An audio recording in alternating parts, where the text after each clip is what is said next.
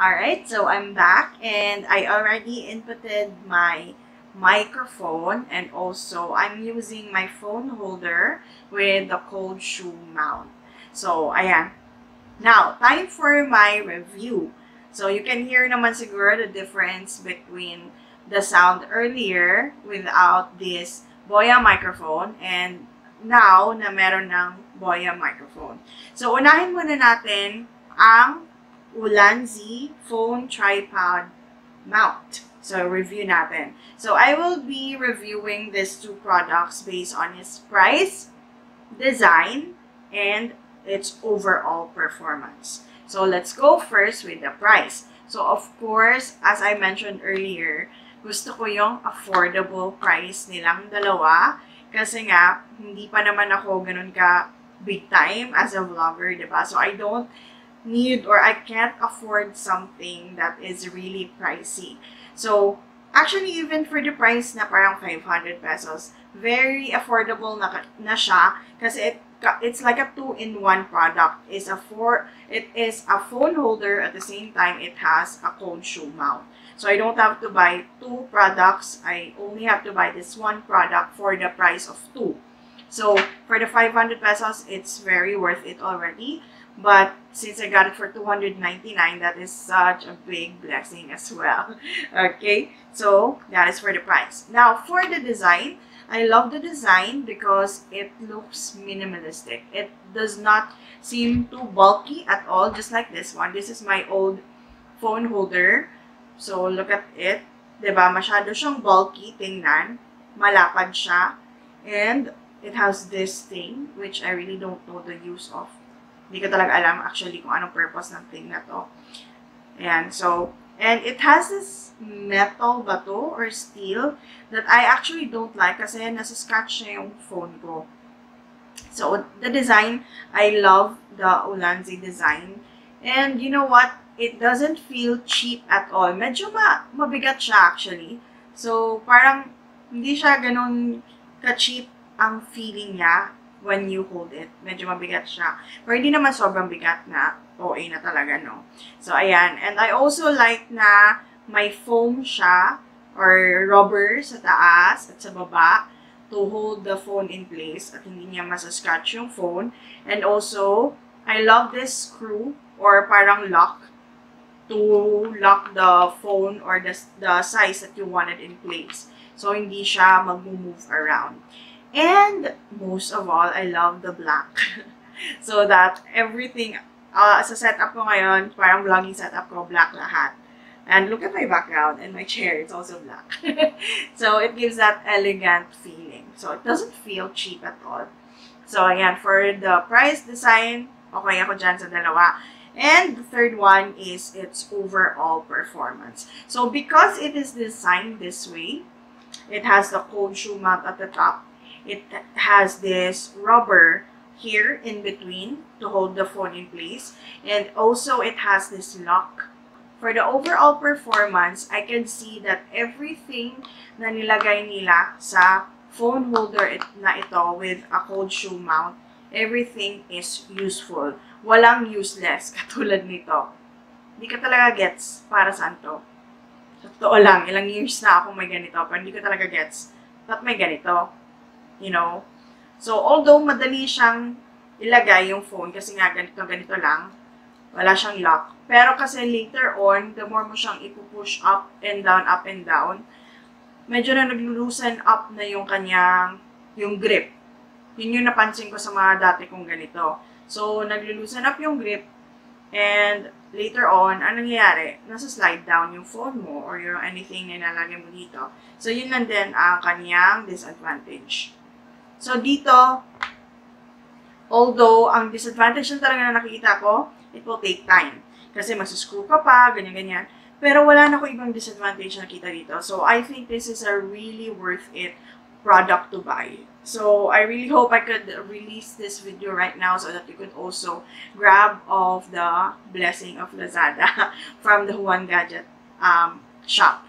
But, by the way, this is not a sponsored video. So, I'm just sharing it for the love of those new YouTubers as well. Yan. So, yun lang ang review ko for the Ulanzi phone tripod mount. So the next one is for the Boya Universal Cardioid Microphone. Taas ng pangalan niya, no? Hindi ko naman gets yung cardioid. Anong meaning nun? Hindi ko rin sinerch. Well, anyways, okay. So for the price, I'm not really sure kung yung 11,000 is the original price.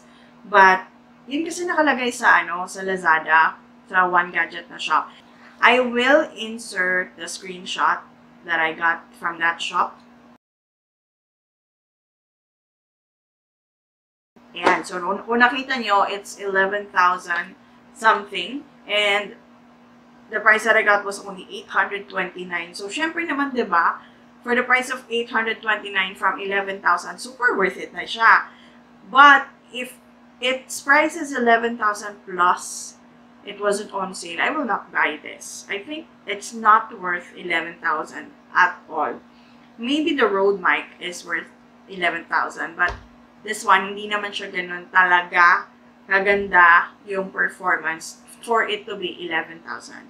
So, maybe mga 3,000, mga ganon. Or 5,000 pa siguro. Yeah, parang ganon.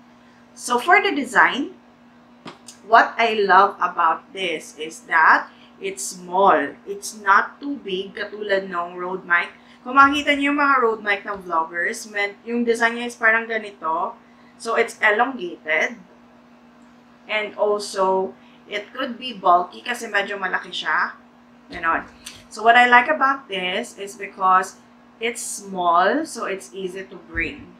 And also, katulad din nung Ulanzi phone tripod mount, for its overall performance, kung ano lang yung product na nakalagay, gamit siya lahat. Gamit na gamit lahat.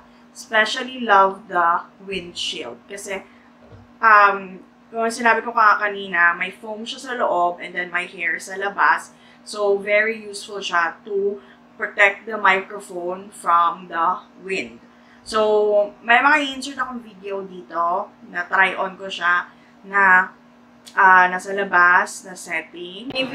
Good morning, everyone. This is Janalyn Sartorius and this is John Sartorius. And also, dito sa loob ng kwarto ko na setting. Good morning, everyone. So this is a try-on video because I just got my Boya microphone and my phone holder with a cold shoe mount this morning from Lazada. And also sa labas ng kwarto ko na setting. Alright, so labas ako sa kwarto ko so that I can hear kung okay ba yung audio niya sa outside. So, para for comparison lang ng different setting. So, what I noticed about the Boya microphone is that kapag nakaharap sa iyo yung microphone, yung ito, pag nakaharap siya sa iyo at mas malapit sa iyo, mas maganda yung pick up ng sound. Okay? So, pag mas malapit siya sa iyo, so, for example, kung mag-vlog ka, diba?